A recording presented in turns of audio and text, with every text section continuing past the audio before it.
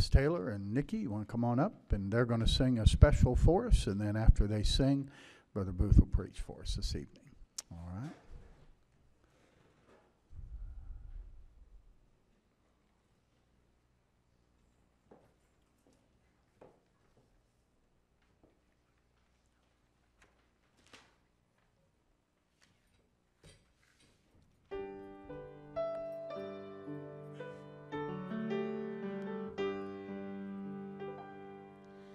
Nothing between my soul and the Savior, not of this world's elusive dream.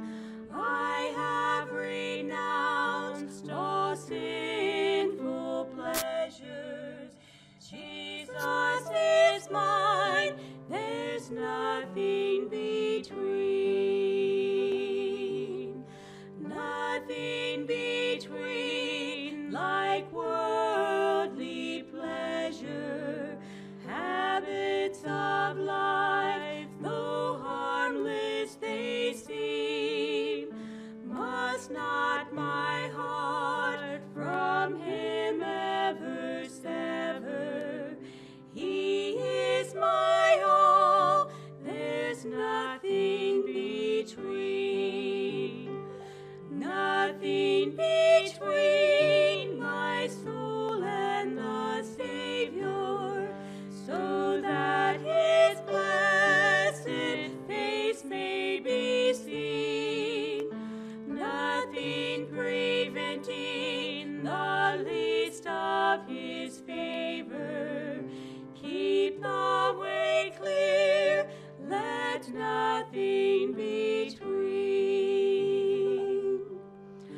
Nothing between, like pride or station, self or friends, shall not intervene, though it may cost me much tribulation. I am resolved, there's nothing between.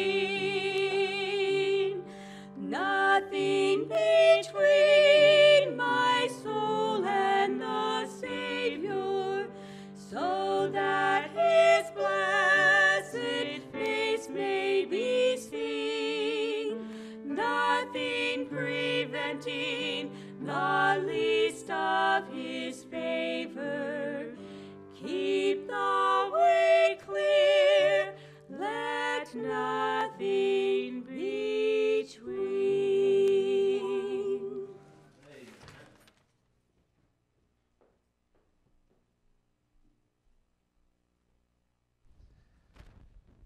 Thank you, ladies. That's a wonderful song. Feel like we could pull an invitation right now. Amen. If you listen to the words of that song, and boy, that's powerful. If we could just live our lives with nothing between our soul and the Savior, it'd be amazing what God might do through us. Well, I appreciate you being here tonight, and many of you have been faithful each night of the week so far, and I appreciate that. I don't mind if you miss tomorrow night. It'll be all right. And but I appreciate you being out tonight. Good Wednesday night crowd tonight, and praise the Lord for that. I have enjoyed the day today. I had the joy to go out tonight to dinner with the Wallaces, and Brother Wallace forced me to eat too much, and but we had a good fellowship, enjoyed it, and appreciate that, and I just have enjoyed my week here. I always do. Your pastor and I just there's some guys you just bond with immediately, and we think a lot alike, and that's scary. And I really enjoy the fellowship, and it's an encouragement to me to be here, and I trust that the Lord has done some good things in your heart, and that He will tonight. And I do appreciate you to pray tomorrow night, preaching to the fellows in prison, and it'd be a delight to see some folks saved. And you know, what's the value of just one soul is tremendous. And so I'd like to see some folks saved, and then Friday night at the RU. I'd sure like to be a help there. And then I'll be heading home Saturday. And I was just thinking about it. I guess this month, this past month, I've been home 2 days. And my wife got to go with me for 2 weeks of that. One of the trips we were at in New Mexico for 2 weeks. I got home for 2 days and then came this way. And so it'll be good to get home for a few days. But God has been so faithful. And I'm so grateful that He's allowed me to stay busy. And I'm grateful for that. And so thank the Lord. He's been mighty good to me. I want you to open your Bibles tonight to 1 Corinthians. 1 Corinthians in chapter 4.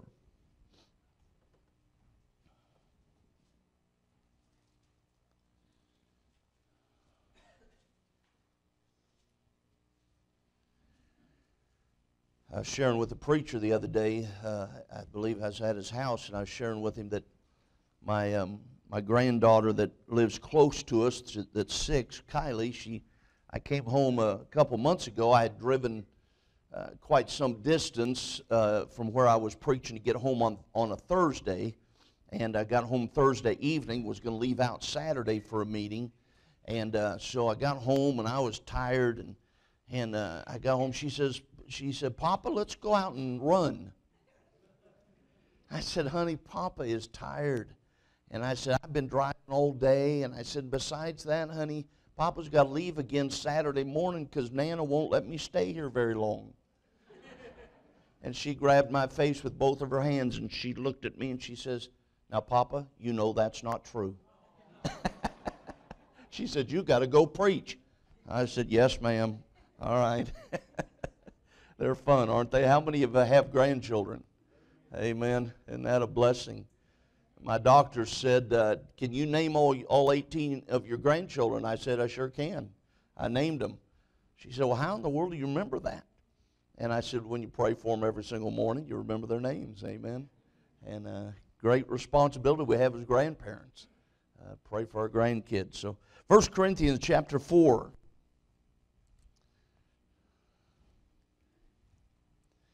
It's interesting, if you'll remember a little bit about the Corinthian church, that Paul rebuked them, especially in this first epistle of the Corinthian church, and had to scold them about many things. They were very carnal, fleshly. They were very childlike in their Christian life. They had fussing between each other, and they argued about, well, I'm of Apollos, and I'm of Paul, and I'm of Cephas, and I'm of Jesus, and that was in chapter 3. And Paul rebukes them about that. And then he goes to chapter 4, and look what he says at verse 1. "Let a man so account of us as the ministers of Christ and stewards of the mysteries of God." Paul said, there's not a one of us that's anything more than just a servant, a minister.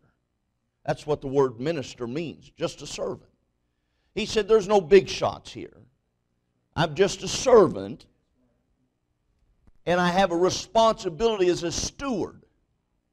And that's true about every one of us, isn't it? It doesn't matter what title we have. As a Christian, we're just servants. Every one of us. You say, "Well, I'm just a new Christian. I'm just learning." Well, understand, doesn't matter if you're new Christian or old Christian. We're all just servants. We get to serve the Lord. And it's a great privilege. And he says, and stewards. Now, a steward is somebody that's not an owner. And that's one of the great lessons to learn in the Christian life. We're not owners.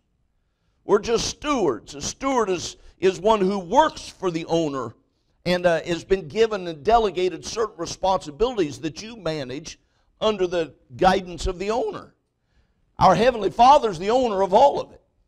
We're just stewards. We just get to participate. We get to manage the responsibilities in our serving that God gives to us. And then he goes on to say in verse 2, "Moreover, it is required in stewards that a man be found faithful." My oldest son, has owned several businesses at times, and he said, "Dad, one of the most difficult things in running a business is to find people that you can hire that are trustworthy. He says it's just a battle. And you'd think as many people are crying, well, we need more jobs. The people that had jobs would be faithful in them, but it's hard to find them. And the Lord said, if you're looking to have somebody that you're going to give some responsibility to as an owner, the priority is to find somebody that's faithful, dependable, trustworthy. Moreover, it's required in stewards that a man be found faithful. The longer I serve the Lord, the more I am grateful for people that are just faithful. Just faithful. Being where God wants them to be, doing what God wants them to do, when God wants them to be there, and when God wants them to do what they're doing. Just faithful. Sometimes we get confused about, I go to church every week. Well, that's not all there is to being faithful. We're to be faithful 24/7. We're to serve the Lord all the time. We're to always have our heart in tune with the Lord, doing the will of God. Every one of us is Christians. The Christianity isn't a Sunday, Wednesday thing. It's a 7-day-a-week thing. To be faithful. You wouldn't say to a husband he's a good husband if he's faithful 6 days out of the week. Amen. You'd prefer he be faithful 7 days out of the week. And that's what the Lord wants from us. He wants us to be faithful in our Bible reading, faithful in our prayer life, faithful in the opportunities He brings our way to win souls and witness to people, faithful in serving. If we have a responsibility, being faithful. And that's what He says. It's required of a steward that a man be found faithful. Look over at Proverbs chapter 20.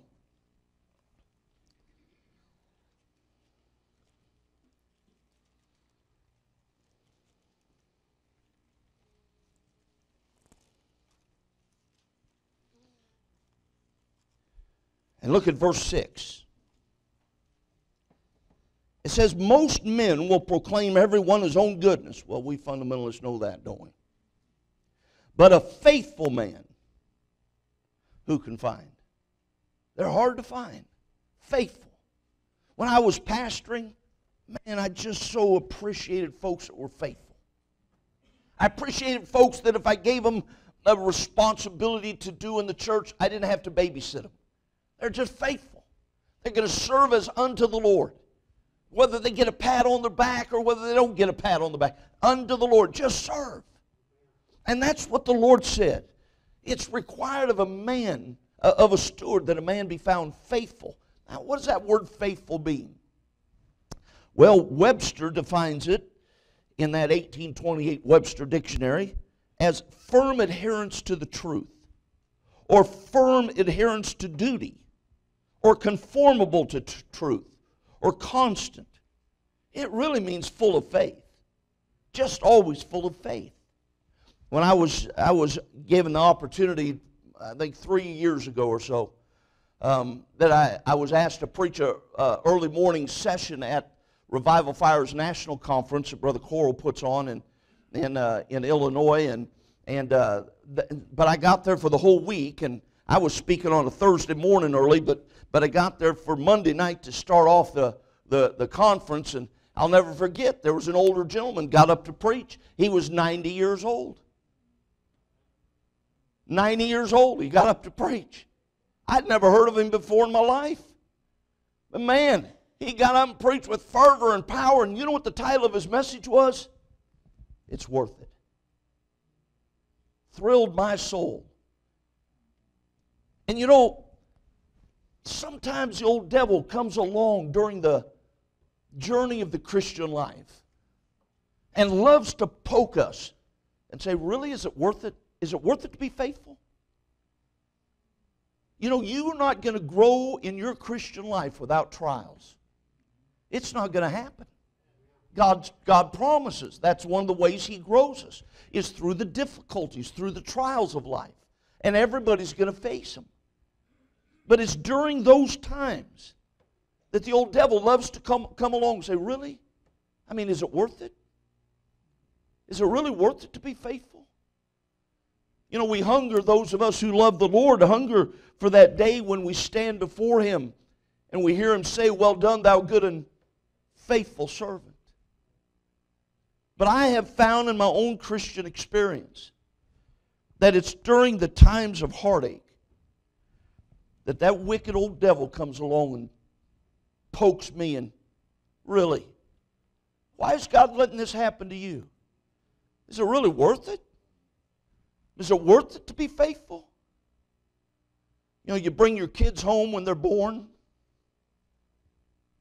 You lay them in that bassinet. You kneel by their bassinet. You cry. You say, dear God, protect them. Lord, help them as soon as they're old enough to understand that they'll trust Jesus. And God, please work in their hearts that they won't have to experience the bitter taste of sin and wickedness of this old world and the empty life of following this world. God, protect them. You raise them and you put them in Christian education, and you try to protect them as much as you can and help them to grow in the Lord, and you make sure that they're in church, and you try to set a good example and all of that, and then they could be 18, 19 years of age, and they get out on their own, and they make choices that literally rip your heart out, and the old devil comes along and said, really? Was it worth it? You sacrificed, you gave yourself, you prayed and prayed and prayed, and now look, really, was it worth it? He loves to do that. My dad was out of the ministry for 7 years when I was growing up. When I was in Bible college, he went back in the ministry and pastored again. But during my teenage years, my dad was out of the ministry, but we went to church faithfully. Dad taught an adult Sunday school class. I remember it was at the end of my freshman year of high school, and we'd been going to a really dead Baptist church, and there's a bunch of those out there. Nobody ever said a holy grunt. There was never an amen in the service. I think I just checking on you a little bit there, you know. A little quiet there for a while. Nobody ever came to the altar, you know. Nobody got saved, and then my brother began to go to another independent Baptist church, kind of the opposite direction of where we lived, and it was about 20 minutes away from where we lived, up where I went to high school. And my brother was 3 years older than me, and he started going there for real spiritual reasons. There was a good-looking blonde there. She said she wouldn't date him unless he went to her church, and so he felt led to go there. They've been married now 42, 43 years, something like that. But she had a wonderful testimony at our public high school, and thank God for her.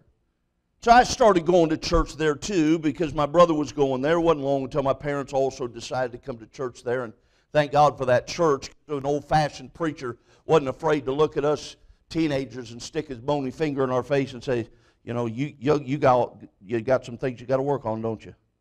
I mean, he'd tell it like it was, and thank God for him.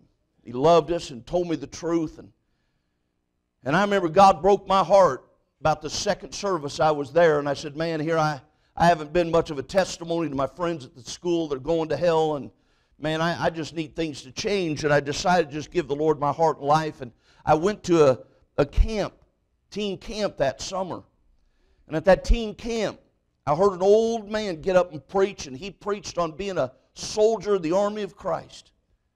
And God broke my heart. He said, we need some frontline soldiers. And I went forward and I told my pastor, Pastor, God's calling me to preach. And I surrendered to preach. I couldn't wait to get home. I wanted to get home and tell my dad. And when I got home, I said, Dad, I made a life-changing decision this week at camp. He said, tell me about it.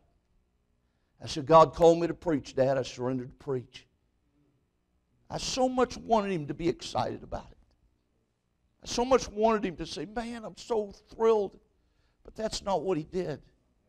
He did his absolute best to talk me out of it. And I didn't understand initially. Later on, I understood. He said, son, I never wanted anything in your whole life for you except you to do the will of God.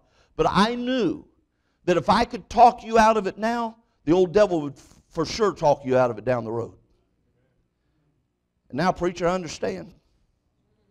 After 39 years and fighting the devil and his attacks and disappointments in life and all of those kind of things, that the old devil will constantly come along to you and say, really, is it worth it? It saddens my heart tonight. How many stories I know of folks that were in church for 20 years faithful and ended up today they wouldn't darken the door of a church.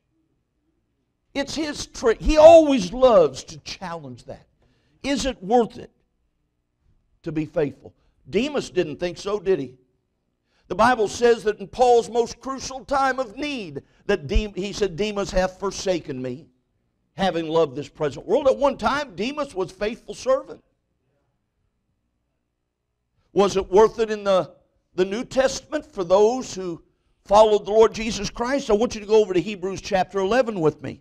You know, in Hebrews 11, it begins to list all of those amazing, faithful servants that were such an example. And I mean, he talks about, Enoch and Noah and Abraham and Sarah, and on he goes. But then he gets down here to verse 36 of Hebrews 11. And it says, and others. Doesn't mention their name. They never had a sermon in revival fires. They were never asked to preach in a conference. They never was able to report that they had thousands in Sunday school. It just says others had trial of cruel mockings and scourgings, yea, moreover of bonds and imprisonment. They were stoned. They were sawn asunder, were tempted, were slain with the sword. They wandered about in sheepskins and goatskins, being destitute, afflicted, tormented, of whom the world was not worthy. They wandered in deserts and in mountains and in dens and caves of the earth. And these all, having obtained a good report through faith, received not the promise. Boy, that bothered me. I mean, these people that stayed so true to the Lord, that went through such awful persecution and torture. It says, receive not the promise. What's that mean? It means God didn't deliver them from their sufferings until they got to heaven. But on this earth, He didn't deliver them from their sufferings. But I want to tell you something, folks. For some reason, they still believed it was worth it to be faithful. Look at the apostles, every single one of them. Matthew, he was slain with the sword. Mark was dragged to death in Alexandria. Luke was hung from an olive tree in Greece, and they say he continued to preach until he couldn't take another breath. John was boiled and then banished, and Peter was crucified upside down out of Rome, and James the Greater was beheaded in Jerusalem, and James the Less was thrown from the pinnacle of the temple, and while he was laying in the street dying, he kept on preaching. And Bartholomew was flayed alive and preached till he died, and Andrew was crucified and kept pulling up to try to preach another sentence. And Jude was shot through with arrows, and Barnabas was stoned at Thessalonica, and Thomas was run through with a lance in the East Indies, and Matthias was stoned, then beheaded, and Paul was beheaded by Nero. But dear friend, for some reason they just believed it was worth it to be faithful. Is it worth it to be faithful? You see, being faithful is just a choice. Anybody here tonight that is saved can be faithful if you choose to be faithful. It takes no special talent. It takes no special intellect. It just takes a heart that chooses to be faithful. Is it worth it to be faithful? Let me answer why it's worth it to be faithful tonight. It's worth it to be faithful, number one, because there's always sufficient grace available. There's always sufficient grace available. Look at 2 Corinthians chapter 9 with me.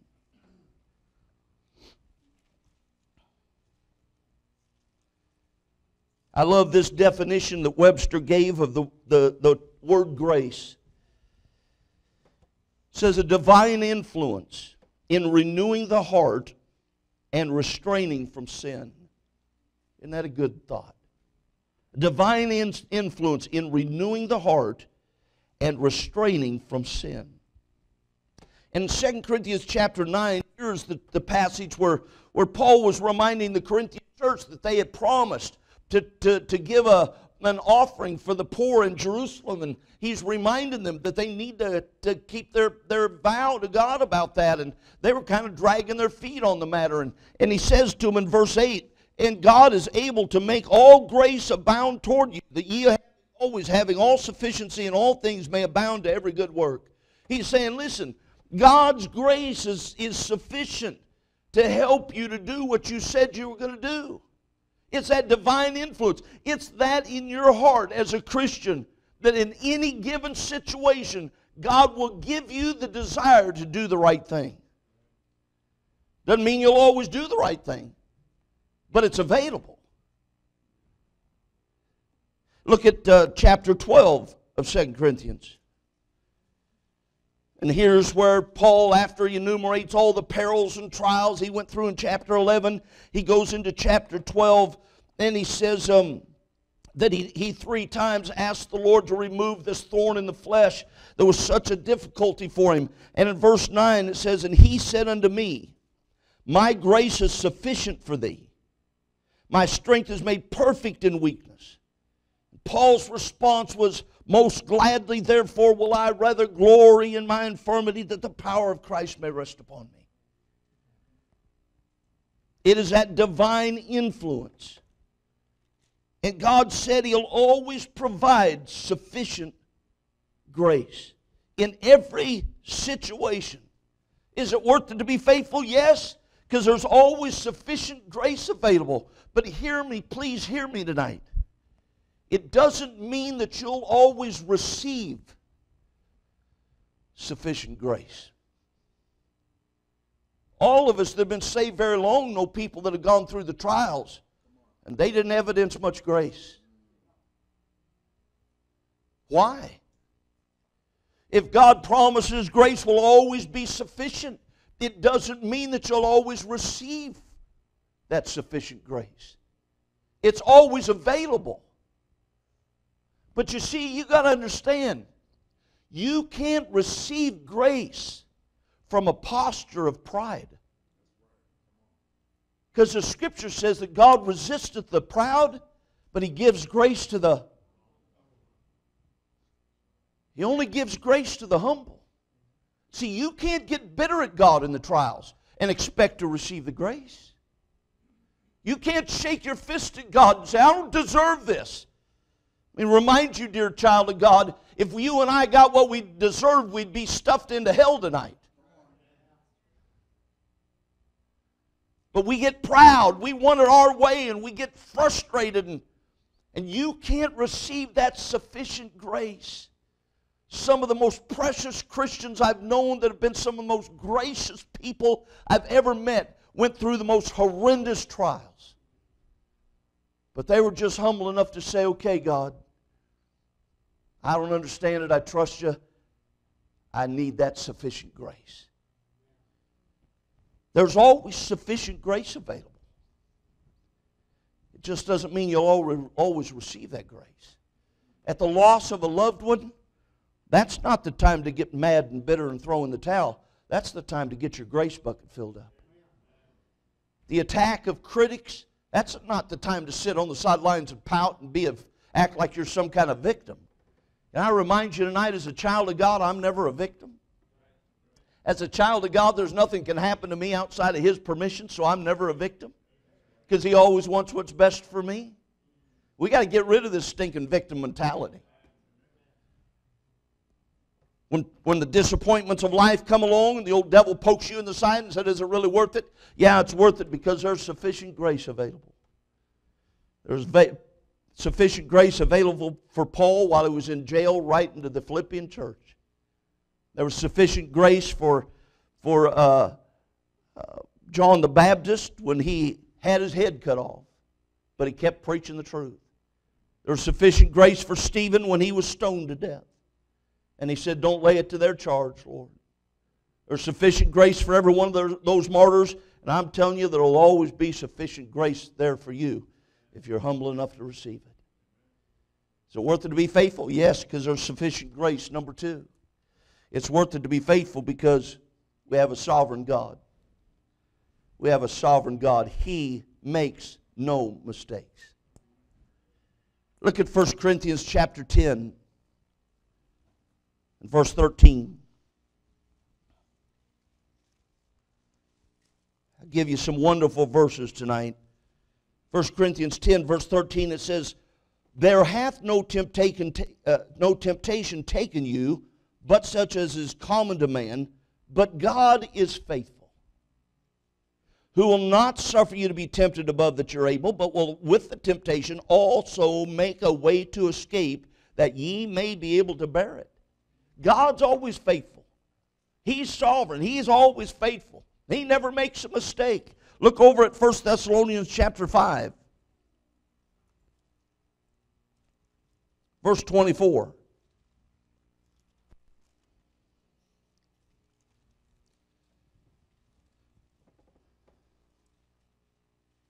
Faithful is he that calleth you, who also will do it. Look at 2 Thessalonians chapter 3, verse 3. But the Lord is faithful, who shall establish you and keep you from evil. Look at 2 Timothy chapter 2, verse 13. I love this one.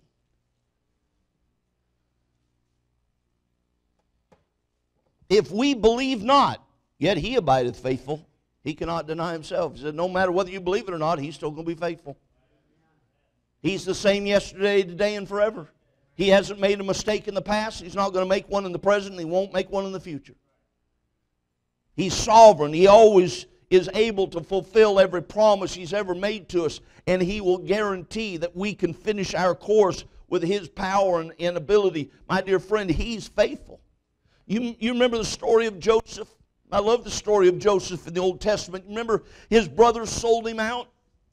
They were jealous of him. But Joseph was a faithful man, a faithful young man. Listen to me, young people. Joseph was faithful to obey his mom and dad. Joseph was faithful to follow after the God of his mom and daddy. His brothers got jealous, and so they were going to kill him, and then decided better not kill him, so they sold him to Potiphar traveling through there. And Potiphar bought him as a slave, and he becomes a slave, and here he is on his way hundreds of miles away from mom and daddy, from the parents that loved him so much and he loved, and his brothers had sold him out. Can you imagine the old devil coming along to Joseph and say, really? You were faithful to your mom and daddy? You were faithful to trust the God that they taught you about? How's that worked out for you? Look where you're at now. All this way, you don't know if you'll ever see your family again. And then we know how that Joseph, God just kept blessing him, and Joseph rose to the top with Potiphar, and Potiphar said, hey, I got to go on a business trip. I'll leave you in charge of the ranch. And he took off on a business trip, and Potiphar's wicked wife come by and tried to seduce Joseph, but he was too faithful. He said, how could I sin against my master or sin against my God? And he ran out of his coat. He was faithful. Well, how'd that work out for you, Joseph? Well, she lied about me when he got back in town. They threw me in prison. Imagine the old devil coming to Joseph. Really? Really, Joseph? When are you going to learn? That God you talk about that's such a good God, man, look where you're at now. You're in prison. Your brothers sold you out. Now you've been lied about. You're stuck in prison. And then you remember he interpreted that dream. And that sorry guy got out of prison and forgot to tell the Pharaoh who told him the dream. And he's stuck in there several more years. And then finally, he's delivered from that prison. He's put in that place as governor over the land. And his brothers come, and they're in need of grain. And Joseph is in charge of all of that. They didn't even recognize who Joseph was, but he knew who they were. But Joseph wasn't bitter. And Joseph didn't retaliate. When they realized it was Joseph, they wept and cried. They thought they were going to be dead for sure. Had I been Joseph, they'd have been dead for sure. But Joseph was a much better Christian. And you know what Joseph's response was? You meant it for evil, But God, a sovereign God that had a purpose and plan in every step of it, He meant it for good because there's much people needed saved alive. Is it worth it to be faithful? It's worth it because there's always sufficient grace. It's worth it because there's a sovereign God that can be trusted. I want you to understand Romans 8:28 and 29 still in the book. But we know that all things work together for good to them that love God, those that are called according to His purpose. For whom He did foreknow, He did predestinate to become conformed to the image of His Son. And all these things and all the difficulties and all the heartaches and all of the struggles and all the trials, God is using those things to make me more and more like Christ. There's always sufficient grace. We have a sovereign God that can be trusted. And then let me tell you a third. There's always a sure gain ahead. The Bible says in Proverbs 28:20, a faithful man shall, God's promise, shall abound with blessing. A faithful man shall abound with blessing. I don't know how God will bless you for being faithful.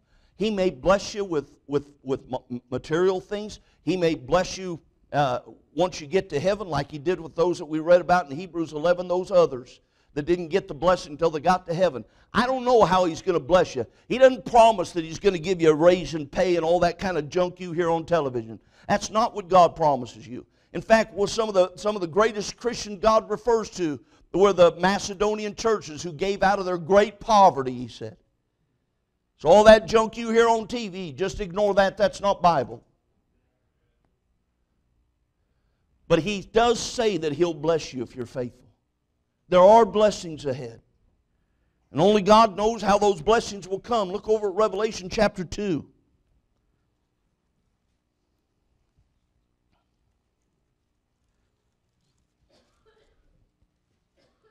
Verse 10. In addressing the church at Smyrna that was a suffering church. It says in verse 10, fear none of those things which thou shalt suffer. Behold, the devil shall cast some of you into prison, that you may be tried, and ye shall have tribulation 10 days. Be thou faithful unto death, and I will give thee a crown of life. Remember the Apostle Paul said, I'm ready to be offered. The time of my departure is at hand. I fought a good fight, I kept the faith, finished my course. Henceforth is laid up for me a crown of righteousness, not for me only, but for all those that love His appearing. There's a sure gain ahead if we stay faithful. You imagine Timothy's mother. I don't know if you've ever thought about Timothy's mother. Paul said about Timothy, there was no man as like-minded with him as Timothy. And he said Timothy had an unfeigned faith, a pure, no malice, pure faith. And he said he learned the Scriptures from his grandmother and his mother. Now, some of this is a little bit speculation, but it never says anything about his father except that his father was a Greek. But it never mentions his dad having any spirituality. I'm just saying my speculation. I would think that if his father would have had some spiritual influence, it would have mentioned it, since it mentioned his mother and his grandmother. So here's his mother. I'm just asking you to picture this. She's a Jew. I'm telling you, for a Jew to follow Jesus Christ in that day was not a popular thing. The other Jewish leaders, the Jewish neighbors, they looked down on them, they persecuted them, they mocked them. But here was a Jewish lady whose husband wasn't following, but she followed. And she wanted her son to follow Jesus. She taught him. Can you imagine how many times the devil must have come? Poked her in the side and said, really? You got the neighbors laughing at you. Your husband doesn't want you going to church. I mean, you got the elders of that you've known for years. They despise you. I mean, you got all these people telling you you're being a fool. Is it worth it? See her at the end of her life saying, "Hey, old devil, have you seen who's pastoring that church in Ephesus? It's my boy. It's my boy Timothy." Oh, there's a sure gain ahead if you just stay faithful. See, faithful is a 24/7 responsibility. And you see, I don't know if you're faithful 24/7 or not. Only God knows that. Only God knows what you look on the internet. Only God knows what kind of stuff you watch on television. Only God knows what you pull up on your phone. Only God knows those things. I don't know that thing. But we got a whole lot of folks sitting in independent Baptist churches that are experiencing very little blessing. When my God says, if you're faithful, you shall be blessed. God knows what your priorities are. He knows what little thing will keep you out of church. I'm amazed. We miss church for birthdays. We miss church for vacation. And I'm wondering how God feels about that when He gave His Son's blood shed at Calvary for me. That I'm on vacation, I don't have time for Him. I got time for Him every single day. And you do too if you take it. See, it's required of a steward that a man be found faithful. And if we're faithful, there is a sure gain. There's going to be rough roads. There's going to be heartaches. There's going to be trials. There's going to be disappointments. We're going to see people, well, man, I thought he was a so-and-so. Hey, I want to tell you, every person you see is just flesh. All of us capable of the same old failures if we walk in this flesh. Don't matter who, if they're Dr. so-and-so or what they are. All of us have this same old flesh. You walk in the flesh, there's not one person in here that has a better sin nature than somebody else. We all just got a wicked old sin nature. And so we have to walk in the Spirit. I was preaching in Frederick, Maryland a number of years ago. First time I went there, Frederick is about 40 miles, I think, from Washington, D.C. And I remember the pastor when I got there, and it's the first time I met him except over the phone, and he took me and showed me the church, nice, beautiful little building. They'd started a church in downtown Frederick. And I remember during the revival meeting, you know, we're 40 minutes from Washington, D.C. I was really hoping the Obamas were going to come. I had some things I wanted to share with them. They didn't make it. But the pastor, he showed me the building, a nice little building. He said, now, Brother Booth, on Sunday morning, we'll probably have about 35 people here. I said, well, praise the Lord. Doesn't matter to me. I'll preach to whoever shows up. He said, but during that time, he said, we also have a Spanish church of about 40 people meeting. And I said, praise the Lord, brother. That's great. He said, but we need to stop right on time Sunday morning, because as soon as we're done, we walk out, we have a Burmese church walk in. And he said, there's about 100 of them. And I said, a what? He said, a Burmese church. I said, where did they come from? He said, Burma. Don't have to be smart to be an evangelist, you know, just willing. I said, no, preacher, I understand that they came from Burma, but what are they doing in Frederick, Maryland? He said, well, let me tell you a story, Brother Booth. He said, I was in my office one day working, and a guy knocked on the door. I told him open the door, and he came in, nice, sharp-looking young Burmese man. He said, Pastor, he introduced himself. He said, we recently relocated here to Burma, or to Frederick. He said, we're from Burma. And he said, in Burma, we're from a state that is about 98% born-again believers. He said, but the central government has become so oppressive that the American government has offered us political asylum and told us certain places that we could come and settle in, and Frederick was the place we settled in. He said, but we're Baptist.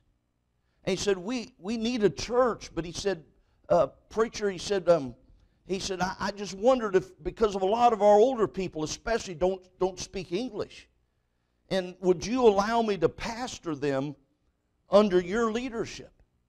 if we could come and join your church, but I'll pastor them under your leadership. But he said, I promise you, I'll never undermine you. You have the authority, and we're Baptists. We're Bible believers.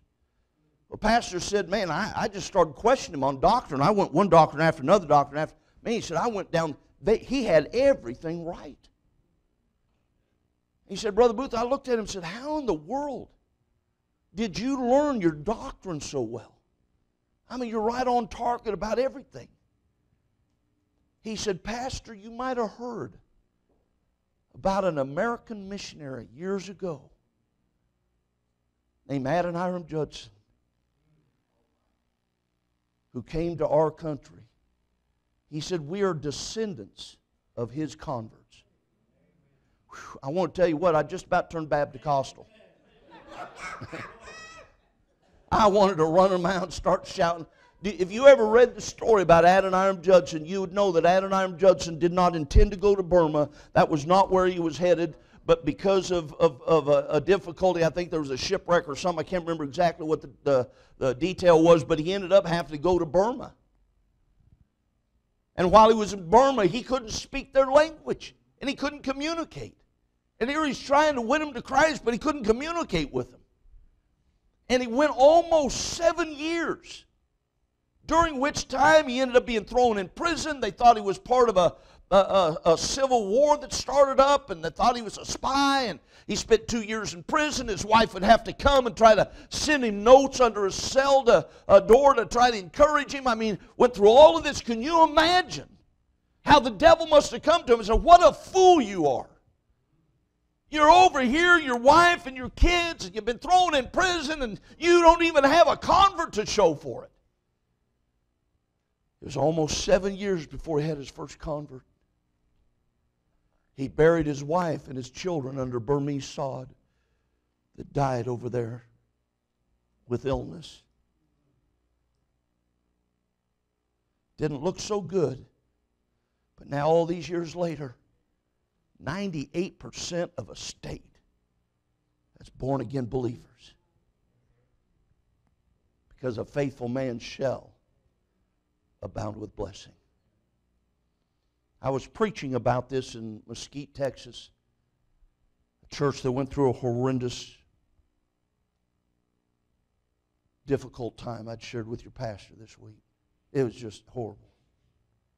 And I'd known the church for years. New pastor came in and trying to get things back in order and all. And I went in and preached, and I preached about this being faithful, that it's worth it to be faithful. While I was sitting on the platform, the pastor said to me, he said, you see those folks sitting over on the right near the aisle over there? I said, yeah. I said, that guy looks like he could be a preacher. He said, he is a preacher. He said, you know, he said, I'll tell you the story about him right after the service. He said, remind me. So I preached, gave the invitation, folks dealt with and all, and they had several folks to baptize, and he had another man baptize another pastor that was baptizing that was in the church there, and Brother Ross came back, and he's standing with me at the back of the auditorium while their baptism's going on. And he said, Brother Booth, he said that preacher is here because several months back, he pastors in West Virginia in the Independent Baptist Church, and he and another Baptist preacher would get together as friends and just have fellowship once a week or so, and they'd ride their bikes in those West Virginia mountains for exercise. He said they were going down the mountainside, and his preacher friend got quite a ways ahead of him. They couldn't see him, and Brother Kreitz, he didn't negotiate a curve right, and he went off the side of the mountain. His friend went on, not even thinking about it, you know, he just went on for quite a while, and then he thought, man, I better slow down and wait for him. He waited and waited and waited, and Brother Kreitz didn't show up. So he backtracked. It was 2.5 hours later that he found him down the side of the mountain. They had to call Life Flight to come in and fly him to the hospital, and he had all kinds of broken bones, but his worst injury was a brain injury. And after they had him in the hospital for months, they finally said, Pastor, we've done everything we know to do. There's nothing else we know to do. His thinking was okay, except he had a problem with short-term memory. He had but his motor skills were way off. He talked with a slur, and he couldn't keep his balance. For him to walk, his wife had to hold on to him. And somebody had told him, we read about a new procedure that a neurosurgeon's doing in Dallas, and that can help your kind of a brain injury. And so they made some phone calls, and he was there that weekend with an appointment to see that neurosurgeon on Monday. And he was there, and I preached about it being worth it to be faithful. Pastor shared that story with me, and by the time he was done, the baptism was done, prayer was made, and people were dismissed, and they're going out and shaking hands, and they're out in the vestibule, and some already into their cars, and everybody was out except Brother Kreitz and his wife. And so we waited, and he's starting down the aisle. His wife's holding on to him, and he's walking about like this.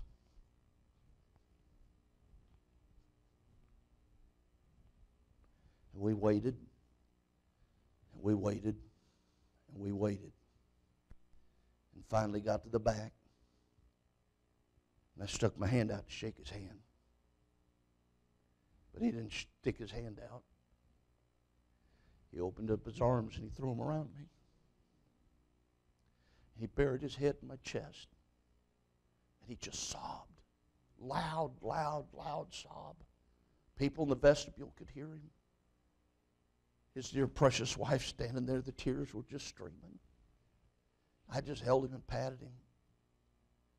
Finally got his composure, and he raised his head up and he said, Brother Booth, I'm sorry I got snot on your coat.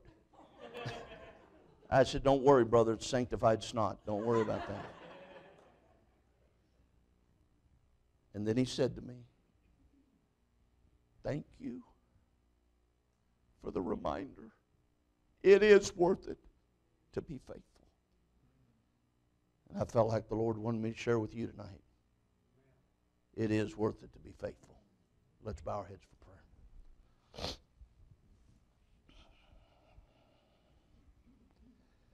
Again, Father, we come to you tonight. We thank you for being such a faithful God to us.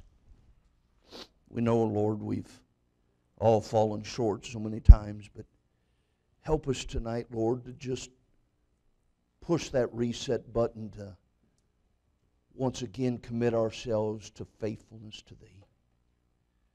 Faithfulness in Thy Word daily, faithfulness in our prayer lives, faithful in our soul winning, faithful in our service, faithful to be in attendance, just faithful, Lord. Help us tonight. There may be somebody here, Lord, that's not saved. And I pray that you'd convict that heart and draw that heart to come to Christ. Do your work in our hearts now, we pray. Our heads are bowed, our eyes are closed. Nobody looking. I want to ask you tonight, can you say, Brother Booth, thank God I can give testimony of when I got saved. I do remember where I was. I remember how the Spirit of God convicted my heart. I remembered when I saw in Scripture that I could trust Jesus as my Savior and have forgiveness. And I called on Him and trusted Him, and I was born into God's family. And I know right now if I died, I'd go to heaven. I know it's settled. I'm 100% sure if I died, I'd go to heaven. I know it's settled. If that's your honest testimony, would you indicate that by raising your hand? Let's raise it up and put it down and be honest. Thank you. You may put them down. I wonder tonight who would say, Brother Booth, I'm saved. I know I'm saved. But I needed that tonight. Sometimes in the journey it's been in those difficult times, just like you said, the old devil's come along and said, is it worth it? Brother Booth, maybe you say, I've let some priorities slide. Or I know that I'm not as faithful as God wants me to be. I know right now areas that He's speaking to my heart about that I'm not faithful in. But somewhere during the message tonight as a Christian, the Holy Ghost dealt with my heart and some things I need to get in order with the Lord tonight. Pray for me. Would you slip your hands up, Christians? God spoke to your heart tonight. God bless you. Thank God for you. Many hands. Thank the Lord. you may put them down. Maybe there's others that need to join them. What would the Lord say if He was here tonight and He picked out the faithful or those who aren't so faithful? Where would you be? Maybe there's something I never even mentioned in a sermon, but the Holy Ghost of God is dealing with you about it, and you know it. You didn't raise your hand, but you'll raise it now and say, Brother Booth, I didn't raise my hand before, but God is dealing with me about some things I need to settle with you. Pray for me. Include me in the prayer. Slip your hand up. Are there others? Glad we waited. God bless you. Somebody else? God bless you. There'd be somebody tonight who'd be honest enough with the Lord to say, you know, I couldn't raise my hand that I'm 100% sure I'd go to heaven. I can't take you to a place where I know I got saved. I have doubts about that. I don't want to die and go to hell. And if I could really know for sure I was forgiven according to the Bible, not because a preacher says so, but because you see it in the Bible, if I could really know it by seeing in the Bible how I could be saved and forgiven, I'd like to be saved. Pray for me. Would you slip your hand up? Just put it up and put it down. That's me. God bless you. Somebody else. That's me. I'm not sure. I've got doubts, but I'd like to have it settled for sure if I could. According to the Bible, I'd like to have that settled. And you can. You can get it settled tonight according to the Bible. I want you to stand with me for prayer. After I pray, the music will play. Brother Bob will sing. When Brother Bob sings, God spoke to your heart, please don't hesitate. Let's find a place at the altar. You raised your hand or you didn't, but God dealing with your heart, let's not hesitate tonight. You need to be saved. Don't just come and kneel, but you let preacher know when you come that you want to get it settled. You want to be sure you're saved. We'll have somebody trained in the Bible show you from the Bible how to get that settled tonight. Again, Father, we love you. We thank you for your love for us. And thank you for being such a great God. What a privilege to serve you, Lord. Help us, Lord. We need your grace. We need your help. We need you to help us, Lord, to lay aside our old pride so that we can receive that sufficient grace. And I pray, Lord, that you'll bless now this invitation. You saw many hands raised among Christians. Now help us to be humble enough to come to the altar and confess to you what you're dealing with our hearts about and allow you to give victory. Those not sure they're saved, please draw their hearts. Give them the courage to come as others come. To let the preacher know that they want to be saved and how to have it settled for sure so we can show them from your precious word how to be saved tonight. Do your mighty work. We'll thank you in Jesus' name. As the music plays, God spoke to your heart. You need to come. You come right now, would you? Let's not hesitate. God speaking to your heart. Come on. Oh, soul, are you raised your hand. I prayed for you. Here's your opportunity. No Come on. light in the darkness you see. He resists the proud, but he'll give grace to the humble. This is our opportunity to humble ourselves and receive that grace. You need to come. Come on. Your eyes upon Jesus. You're not sure you're saved, please don't leave that way. In his wonderful face. Come and let us show you the best news you'll ever see in the Word of God. Things of earth will grow strangely dim in the light of his glory and it's not required in the steward that a man be found talented, just faithful. He passed everybody can be faithful if they choose to be faithful. There. Over us sin no more hath dominion, for more than conquerors we are. Turn your eyes upon Jesus, look full in his wonderful face, and the things of earth will grow strangely dim in the light of his glory and grace. His word shall not fail you, he promised. Believe him and all will be well. Then go to a world that is dying, his perfect salvation to tell. Turn your eyes upon Jesus, look full in his wonderful face, and the things of earth will grow strangely dim in the light of his glory and grace.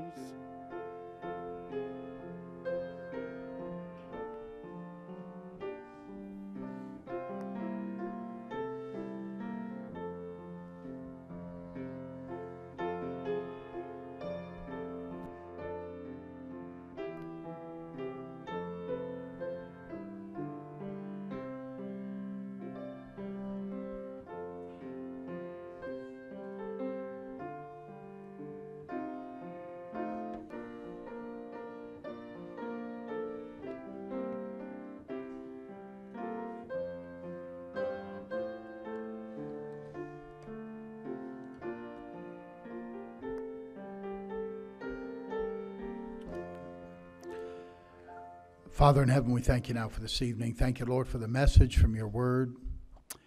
Thank you, Lord, for your faithfulness to us. And I pray that you would help each of us to be faithful to you.